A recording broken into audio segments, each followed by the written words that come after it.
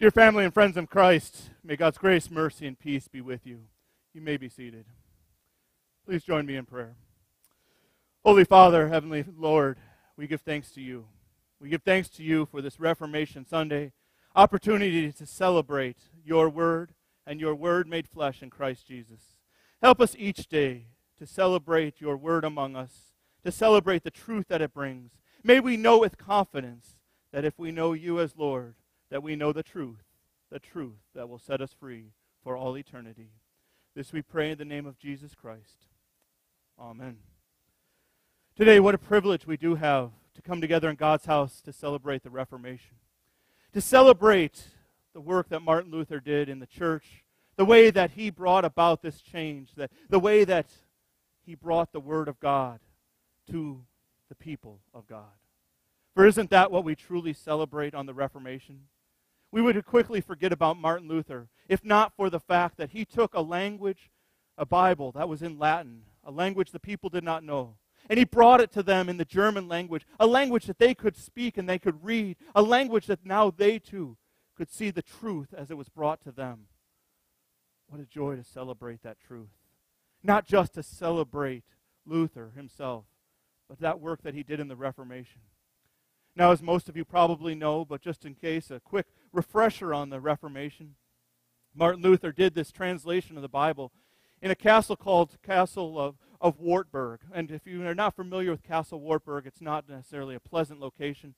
And certainly Luther's circumstances weren't pleasant. He was running from Charles V, the Holy Roman Emperor, who had a price on his head. He was hiding out. He had been kidnapped, at least that's what they said, by Frederick the Wise's troops. And he was hidden away in this Castle Wartburg. Here in the Castle Wartburg, an unpleasant, drafty castle, he translated the Old and New Testament so that the people of God could read God's Word. Now, I'm sure you know that as Luther made that translation, what he was working from didn't just immediately come together. It wasn't as though he picked and chose, and our Bibles today as we have them. We didn't just suddenly get those books, and it wasn't as though God dropped from the sky two golden it wasn't as if God just dropped from the sky the whole book of the Bible, all the books we have today. But it took many years among the people of God to see the truth of His Word, to recognize that truth that was brought to them. It took many struggles, different bishops, church leaders, to wrestle with that, with the work of the Holy Spirit, to bring to us what we have, the 66 books of the Bible today. And we're going to spend a little bit of time, I want to tell you about the background of our canon, or the rule. Now that word canon, it's not the word C-A-N-N-O-N, the weapon that we shoot large cannonballs from, but canon is C-A-N-O-N. And canon, as I talk about it, is a transliteration. So what they did is they took the Greek letters, first they moved them into the Latin alphabet, then they moved them into our English alphabet. So basically the word is the Greek word canon in our English letters. Kind of follow that? Well, basically it means rule or measuring stick.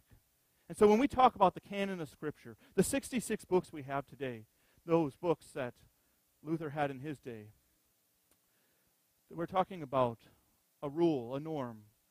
The presbyters, the bishops, they went through, and they used a certain rule. And it was not their own, but it was, again, the Spirit working through them. And we'll talk about that a little more in a moment. But first I want to tell you about the Old Testament. Because the Old Testament, we believe it came together sometime in the first century.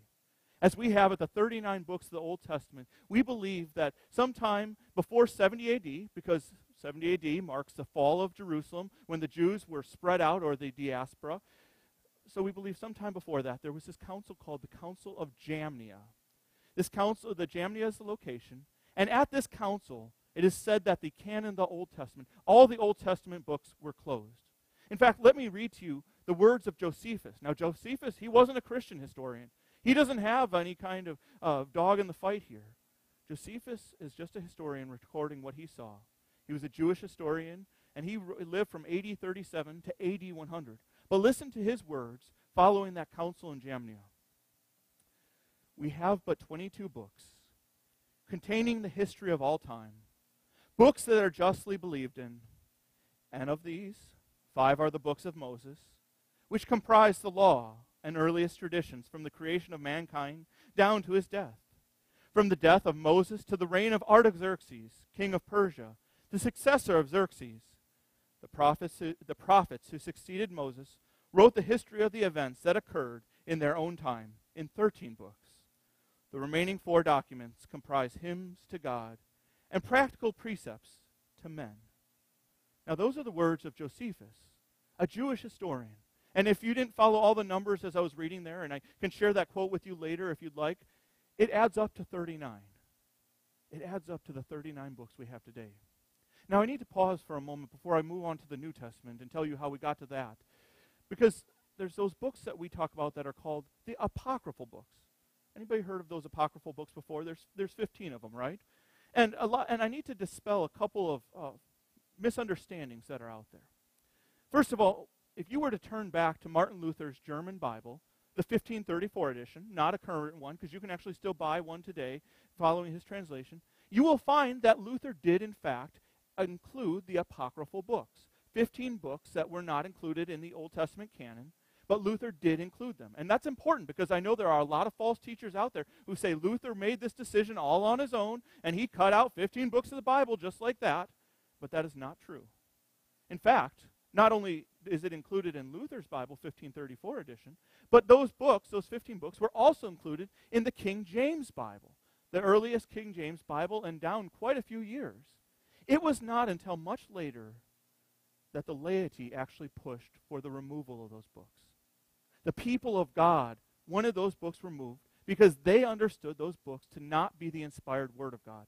And that is the third truth I want to share with you about those apocryphal books. Well, Luther included them. He did not treat them on the same level with the rest of Scripture. He included them as an appendix, as an add-on, so that the people of God might learn from them, so that they might grow in their understanding, get a historical context, because that is what they mainly are. But Luther did not have an agenda. It was the work, and it was no secret move by the church to remove them. It was the work of the laity coming together with the clergy, recognizing that these books did not belong in their Bible. In fact, it's only been within the last about 200, 300 years that those books have been removed from most translations of the Bible. In fact, I encourage you to go back, if you can find some of those older Bibles in the library, and it's going to be a little bit hard, but to look and see at the list of books in there. And you'll find that those apocryphal books were included. Again, those books we treat as historical. They help us to have a better context of God's Word. Well, let me tell you a little bit about the New Testament as well. The coming together of the New Testament. Because it came together quite a bit later. In fact, it wasn't until about 393, there was this council in Hippo, northern Africa, and then in 393, followed by a council in 397 in Carthage, again northern Africa, that the list of books as we have them today in the New Testament, the 27 books of the New Testament came together. Now it's true, though, by about the 2nd century, so not so long after Christ, that already we started to have a list of books to make up the New Testament. But it wasn't until these councils in 393 and 397 that we had an official list. But let me tell you, it wasn't as though these presbyters, these pastors, these bishops, that they just kind of chose the books that they liked. It wasn't as if they sat down one night and they had a couple of darts and they threw them at the dartboard and said, we'll include Mark, but oh, we missed on Luke. No, this was a very serious process. And let me read to you a quote by F.F. Bruce. F.F. Bruce is a leading scholar in the New Testament. You'll find many, if you're doing any research, with his name on it, many works. One thing must be emphatically stated. The New Testament books did not become authoritative for the church because they were formally included in the canonical list. So in other words, it wasn't because they were included that they became authoritative. On the contrary, the church included them in her canon because she already regarded them as divinely inspired, recognized their innate worth, and generally apostolic authority, direct or indirect. The first ecclesiastical councils to classify the canonical books were both held in North Africa, at Hippo Regius in 393 and at Carthage in 397.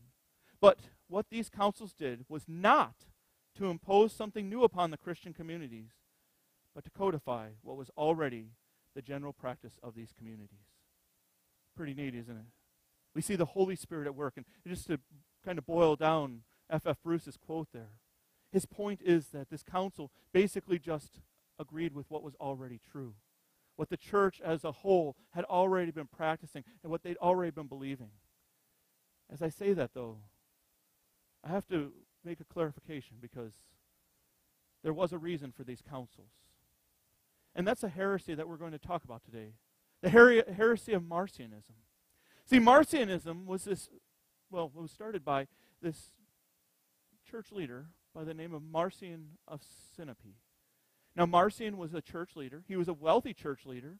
He had done well with ships. He owned various ships and had done well in the shipping business. His dad was a bishop. In fact, he was the bishop of Sinope. But Marcion had trouble rectifying the God of the Old Testament, Yahweh, with the God of the New Testament, Jesus. And just for a moment, as we think about it, how often have we heard people express that same struggle? The God of the Old Testament, he's wrathful, he's mean, he's vindictive. The God of the New Testament, Jesus, he's comforting, loving, compassionate. And we hear this sometimes even among Orthodox Christians. This struggle to rectify, to wrap our minds about how God could be one way in the Old Testament and another way in the New Testament. I think if we actually read the entire Scripture as pointing to the cross, we see very clearly that it is the same God. But not everybody does see that. And certainly Marcion didn't see that. So Marcion, pretty early on, he came out with this Marcionism. And those who followed him were called Marcionites. And this Marcionism actually was, it sounds kind of like Gnosticism. Because he had this idea of a supreme being. He had this idea that of the demiurges, remember the emanations, those who were basically came from that supreme being, and all of them were sub-gods underneath. Except he didn't follow the same track as the Gnostics. Instead he believed that Yahweh was this sub-God. That Yahweh of the Old Testament, who was mean, nasty, vindictive, jealous, wrathful, that he was this sub-God. And that the supreme being had sent Jesus, his son, into the world to redeem the world. Ooh, you can see how that almost sounds Christian, huh? Well, like the Gnostics, he actually fell into that same docetism. Anybody remember that? That's okay. Docetism, remember, comes from that Greek word dokeo, to seem like. So he didn't believe that Jesus actually was in human flesh, but only seemed like he was in human flesh. Well, Marcion fell into that same thinking, that same view. So even when he believed that Jesus came into the world to redeem the world, he didn't really believe that it was fully God coming to the world. And so this shaped the way he put together Scripture. This shaped the way that he put together his rule, his canon. In fact, his is one of the earliest canons we have. But his canon was only made up of 11 books. The Gospel of Luke and 10 of Paul's epistles. He didn't include any of the other books, none of the Old Testament books. He didn't include most of the New Testament. His favorite book was Galatians, although if you were to read Marcion's Galatians, it's a complete restructuring, a changing around. In fact, if you were to read Luke, his version of Luke, or any of his epistles, if you're looking for an Old Testament reference, you won't find it. If you're looking for a positive comment on Judaism, it's not there. See, Marcion, he changed the Bible to fit his worldview. It's not as though he didn't believe that there was that God of the Old Testament, Yahweh. It's not as though that he believed that the Old Testament was a fabrication, but he believed those were evil. He believed that those were not the teachings we were to follow. And so he came up with this 11-book canon. Now you can see, hopefully you see right away the problem there. Because Marcion, instead of trusting the truth of God's word to guide his life, he imposed his own view on God's word. He made God's word his word to fit his agenda. And sadly, Marcionism caught on. For quite some time in the Roman Empire, Marcionism had a foothold. People, what we would call good Christian people, they bought into this for the exact struggle I mentioned. The God of the Old Testament, he sounds mean and nasty. He doesn't sound loving and kind like the God of the New Testament, Jesus. Thanks be to God that by about 500 A.D., Marcionism was put to rest. But notice, that was still about 100 years after these councils had established that that true canon. And I make this point to you today because while there's not a lot of people who call themselves Marcionites today, in fact, I think it'd be hard to find someone who actually calls himself a Marcionite, we certainly see where people play fast and loose with God's Word, where they treat certain parts as authoritative for their lives and other parts that are not authoritative, where they look at God's Word and they break it apart and they use their own judgment, their own opinion to decide what is most important and what is only intended for those first century Christians. Certainly not for us today, after all. And so while there are those who do not call themselves Marcionites, we actually see this quite prevalently, even among Christian people. You know, I sometimes get opportunity to be with some of you all out in public. And some of you have been asked before, well, what makes you different than those evangelical Lutherans? Now, usually the question's referring to the ELCA, right? The Evangelical Lutheran Church in America. And we're the Lutheran Church Missouri Synod. But have any of you been ever asked that question? What makes you different than those evangelical Lutherans? Well, it's okay if you don't raise your hand on that, but you know what I usually hear the answer is, the very first answer, maybe the last answer, most answers are, well, we don't ordain women. Heard that one or two times? Well, there's some truth to that. But, you know, our difference is greater.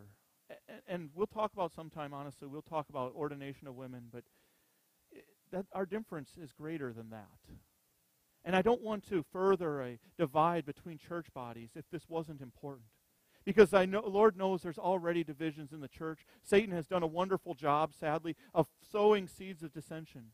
But I bring up this point because it is our view of Scripture which is different from the view of the Evangelical Lutheran Church in America. Our view of Scripture is that it is God's inerrant word to us. In other words, it is God's word without mistake, without problem. That what we have, so maybe there's a comma that's different here. Maybe there are certain words that are in different orders as it's been passed down. But we believe that the truth of God's word, as it was given original context, is still true for us today. The Evangelical Lutheran Church in America does not hold that same view. And there are other church bodies who do not. They treat God's word with what's called the higher critical method. They treat it with textual criticism. And this textual criticism, it started out as a good thing. There's this guy by the name of Mowinkle. That was his last name. Kind of has a fun name, right? Well, Mowinkle, he wanted to understand the situation that David was writing the Psalms from. He wanted to understand where David's heart was, what was going on with David. So he came up with this whole idea of trying to study and reverse engineer the text. So he wanted to take these Psalms, Psalm 46, for instance, the Lord is my refuge and strength, and figure out, well, where was he coming from? Well, that's good. We should certainly study God's Word, certainly learn the context of God's Word in the original readers as we see it in our own lives. But it went further than that. Textual criticism took off from there. And instead of trusting God's Word as truth, it started to call into question all the things in God's Word that we couldn't explain. It started to call into God's Word all these things that didn't make sense. So we come to Paul's writings, 1 Corinthians chapter 11 on the Lord's Supper, and we read about Christ truly being present in the Lord's Supper. But that doesn't fit into our modern thinking. So that's questionable. The story of the creation. 6 days, seriously? It takes us, sometimes hundreds of men working day and night, to build a skyscraper, and usually takes about a year. God did it in 6 days. And the world, the universe, is certainly greater than any skyscraper we have. It throws into question even our salvation. How could the Lord of the universe wrap himself in flesh? See, this is the danger. It's not just a small, willy-nilly thing. Well, we're picking on a little difference we have with another church body. The reality here of this truth is that it is consequential to our faith. It has major consequence to our faith. Because there are certain things in God's Word which we do not understand, which no matter how long, if we were able to live as long as Methuselah to 969 years, we still wouldn't get it. There are things that God expects us to trust by faith. And one of those things is the message of salvation. The promise that Jesus did in fact wrap himself in flesh, that Jesus did in fact come down to this earth, that he did give his life on the cross for all of us. Listen to Paul's words in Romans chapter 5, because this is where it leads to. Therefore, just as sin came into the world through one man, and death through sin, and so death spread to all men because all sinned. Just a couple verses later. For if many died through one man's trespass, much more have the grace of God and the free gift by the grace of the one man, Jesus Christ, abounded for many. We can't explain original sin. We can't explain how it has poisoned every person, nor can we explain how Christ's redemption has given us forgiveness. But we know it to be true. And we know it to be true because God's Word tells us it's truth. When we start picking apart God's Word, we lose that assurance. We lose that promise. If I were to stand before you and hold up my Bible and I just started ripping out the pages I didn't like, some of you would be highly offended. Actually, I bet most of you would be. Some of you would walk out the back door of the church if I picked up a Bible in that, wouldn't you? Why do we put up with it for when people do that? Maybe not literally, but figuratively. When they tear page after page out of the truth of God's Word. We as the people of God, we need to hold to the truth that God has given us. We need to celebrate that truth, and we need not only to learn it, but to memorize it. Because there are a lot of false teachers out there today that are not only subtracting from it as Marcion did, but there are those who are adding to it. There are those who are adding to it, who are adding lies, different ways of salvation, different truths that are contrary to the truth of God's Word. And we need to be prepared. We need to be prepared to face those lies because they are out there. And sometimes they sound really close to Christianity. In fact, some of you, I'm sure you watch the History Channel or you watch the Discovery Channel. If you watch some of those programs, they'll get scholars on there to talk about the Bible sometimes. Anybody heard of any of those History Channel presentations? Well, they'll talk about the Gospel of Thomas. They'll talk about the Gospel of Judas and the Gospel of Mary Magdalene, to name a few. And they'll talk about these so-called Gospels as if they're on the same level of truth as the rest of God's Word. Well, let me tell you a little bit about those so-called Gospels that they try to add to God's Word. Those so-called Gospels, from the beginning, were called pseudepigraphal. Pseudepigraphal. That's made up of two Greek words. Pseudes is the first one, which means false, or actually I like the better definition, of erroneous and deceitful. The second word is grapho, which we often translate to write. It's the root of, if you see in the New Testament, writings, that's the root, is that grapho. So pseudepigraphal is deceitful writings, false writings, erroneous writings. And the reason they're called that is because what these authors have done is they've taken the names of people with authority. So they've taken the name of Judas or Thomas or Mary Magdalene. So take note, Thomas, Judas, Mary Magdalene, they didn't actually write these Gospels, so-called Gospels. These later authors took on their names, saying that they were to try to gain authority. The problem is, and I challenge you, you can open any one of these Gospels, go to the internet. There are English translations of these Gospels online. But what you'll read in those Gospels, if you know the truth of God's Word, well, you will realize right away is the opposite of God's Word. It is false teachings, and it is sown there by the devil. Let me give you an example. One of my favorite ones to give out when I talk about these Gospels. It's the Gospel of Thomas. Gospel of Thomas, it talks about the way of salvation. Now, we know the way of salvation as Christians, right? Through Jesus Christ as our Lord and Savior. Gospel of Thomas says that if you are a woman, you have to become a man. You have to become a man. Does that sound Christian to you? It doesn't to me either, especially when I think of Galatians chapter 3, verse 28, where it says that where there will neither be slave nor free, neither Greek nor Gentile, or neither Jew nor Gentile, neither male nor female, but all are saved through Christ, right? Yeah, that's the Gospel of Thomas. So I encourage you to read it because I have nothing to fear from you reading those books. In fact, if you read them, you'll know the lies that are there, the false teachings that are there. But if you are going to, make sure you have the true Word of God next to you so that you can compare what those lies say, what those false teachings say. We're warned by God that those false teachers are going to come. That those false teachers are going to come and try to lead us astray from the truth. And we need to always be ready. In fact, Paul says to us, and I love this because he reminds us of how important Scripture is. And this is as he's writing to a young pastor, Timothy. All Scripture is breathed out by God and profitable for teaching, for reproof, for correction, for training in righteousness, that the man of God may be complete, equipped for every good work. All of Scripture, those good words of God, they prepare us to go into battle against the lies, the false teachers. Those good words prepare us for the righteousness of God. Those words of God, all Scripture. Like I shared with the kids this morning, some of those passages, they don't make sense to us. Not right away. But then when we read them in the context of all of God's Word, we see that it is God's story of salvation pointing to the cross, time and again, the place that will set us free. That the gospel of God is an eternal truth. In fact, when you think about Paul writing that to Timothy, keep in mind the Scriptures he had in mind. He wasn't thinking about the New Testament. Those weren't all done yet even when he wrote this book. He was thinking about his own training, the Old Testament.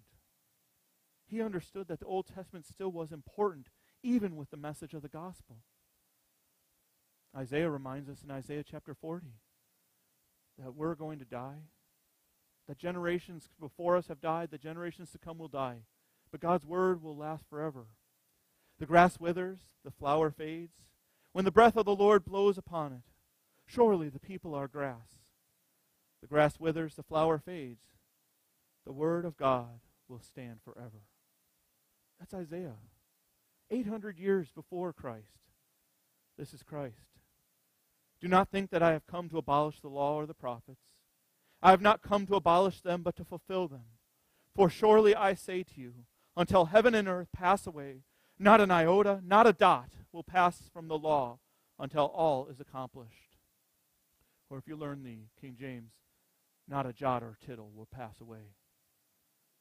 Remember that writing from Revelation for today? Just 2 brief verses from Revelation 14. The eternal gospel of the Lord. It is eternally true, for it was true in the past.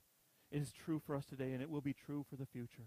It is the true promise that God's people, as we take that word, that we are revealed, that is, what is revealed to us is God's plan of salvation, God's plan for our lives, and His guidance for our lives. And that is truly why we celebrate the Reformation this day. It's because when Luther translated God's word, it became available for all people. It became available for the common person, for each person, so that even a person on the street who'd never been in the church before, much more unlikely than is that today, but even if they were to open it, that they could read it and read the truth. And that is why we celebrate the Reformation. It's because we know that the Holy Spirit, as it worked through Luther so long ago, continues to work not only through clergy today, through pastors today, but he continues to work to confront those false teachers in the world, to confront them with the truth. I encourage you to not only know God's word exists, but to read it, to memorize it, to memorize the truths for you, to hunger and thirst, as Luther hungered and thirsted for the truth. For as he read it, it brought about the promise that although all have sinned and fallen short of the glory of God, we have been justified freely in Christ Jesus our Lord. Amen. Please pray with me. Most gracious Lord, we thank you that you are our unchanging God. That as the author of Hebrews says, you are the same yesterday, today, and forever.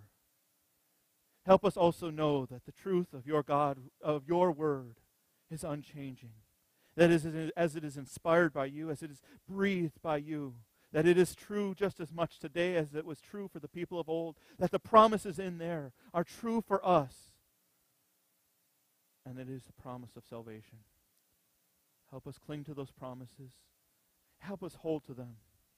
Help us to know that it is your truth throughout all eternity. We thank you, O Lord, for sending your Spirit to be our guide, that as we read your word, as we learn from your word, that we are able to grow in our faith, for we know that is the working of the Spirit.